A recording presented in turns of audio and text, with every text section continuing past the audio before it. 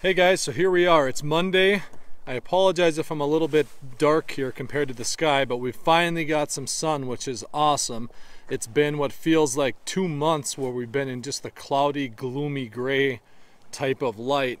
And it feels great to have that nice warm sun coming down on my face. So unfortunately, we got a nice sunny day when I'm at work all day, and all I've got is a few minutes over my lunch break to get out. So I'm going to make the best of it and try and keep this video short. Now, I just want to touch base, thank all of you guys who followed along as I did that last series on the black and white photographs. Hopefully, for some of you, you got some information out of that you found useful and helpful. I had a lot of fun doing it. It was kind of different diving into one topic and peeling back the layers over a span of a few days and a few episodes, rather than just trying to give a real high-level overview of things and then move on from there. So absolutely would love to hear from you guys on what you thought of that, and if you'd like to see more content like that going forward, where we kind of take a topic or an idea or a thought and dive into it a little more over a span of a couple episodes. It may only be 1 or 2 episodes, it may be 3 or 4, but I want to keep them kind of focused on things. So, you know, let me know what you think and if you want to see more like that on this channel here. So, that being said, a couple other things I want to talk about. Now, Saturday, as I mentioned in my video, I was out shooting a portrait session with a very, very wonderful older couple. They had celebrated their 25th wedding anniversary, and they wanted some pictures to commemorate that, which was awesome. Not enough people do that these days. And number 2, they wanted to be able to use some photos for their Christmas cards. So I did, I think, my world record fastest photo session, excuse me, from the time we started shooting to the time I delivered the photos. I think it only took me about 3 hours, somewhere in there. Now, it wasn't a huge session. They wanted about, you know, technically they were only looking for, you know, 4 or 5 photos.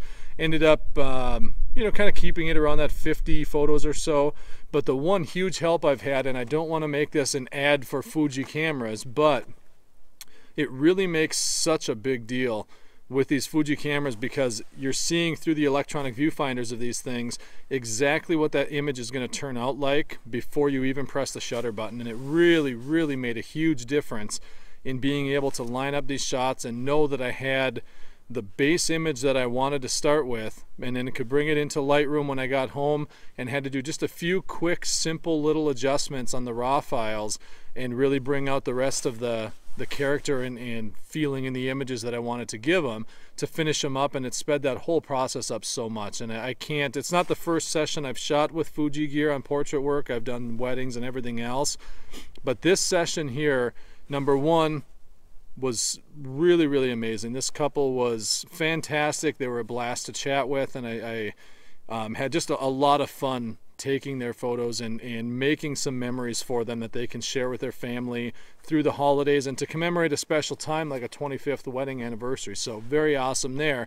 But number 2, this really hammered home just how happy I am that I made the switch to Fuji a while back, because that's something that when I was shooting Nikon still, I didn't have, you know, I wasn't able to see. And so there's a lot of images where you take the photos and then you're spent looking at the back of the camera like, did I get it? Did I get it? Okay, lighting's good. Now we can take the real picture.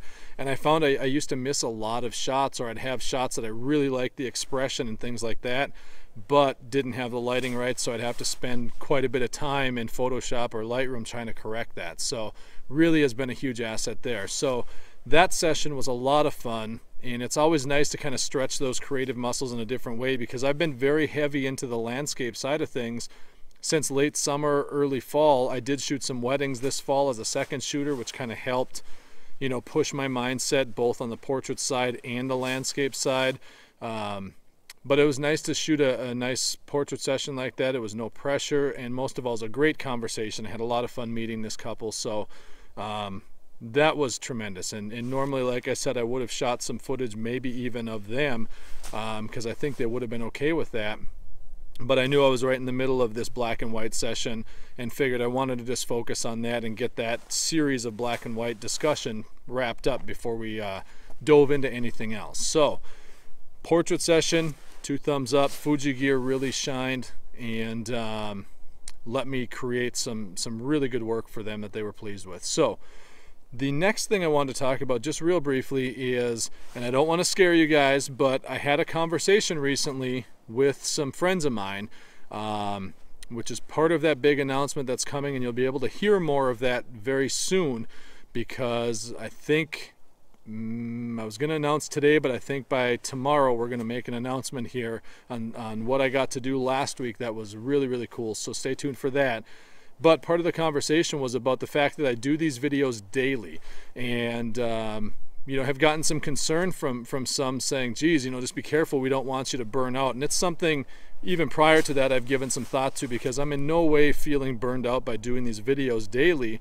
But my main concern is for you guys as the viewers, and making sure that I don't burn out long term. And so I'm really kind of right now tossing around a few ideas as far as maybe scaling back a little bit from a daily vlog like this into something more that's, you know, possibly a couple times a week or things like that. And one of the things I've been kind of paying attention to over the last, you know, few weeks to a month, even though this is a pretty new channel, is that the episodes I put up over the weekend don't seem to get looked at as much. And I think because everyone's so busy on the weekend, I encourage that. You know, don't sit in front of your computer screen watching YouTube videos. Get out, shoot, take pictures, enjoy the outdoors, spend time with family.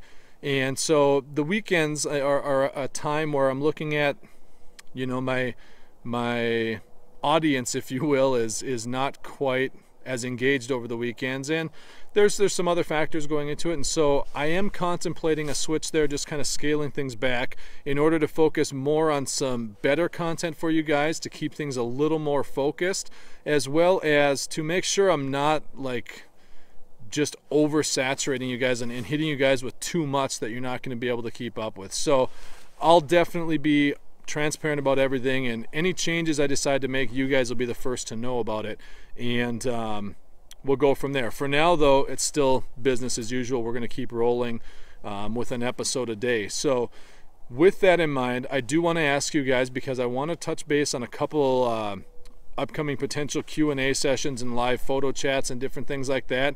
I do urge you guys, please send in any topics, any ideas, any questions or thoughts you guys have about anything to do with photography, or really anything else that you see me talk about in these videos.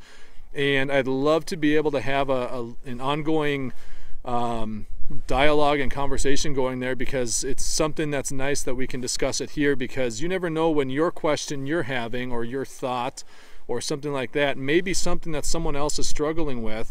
And that's kind of the goal here, is as a photographer, I wanted to be able to give back to other photographers, and it's a way for me to keep creating things for not just myself and in a personal selfish reason of having a record of where I was at, but also to help others as they're learning. And even if they're advanced, you know, we always are constantly learning and picking up tips. So it's just a really nice way to be able to form a little bit more of a community where we can talk about things and address a lot of the issues and concerns or questions that we all may be having. So please feel free to send in any questions via Twitter.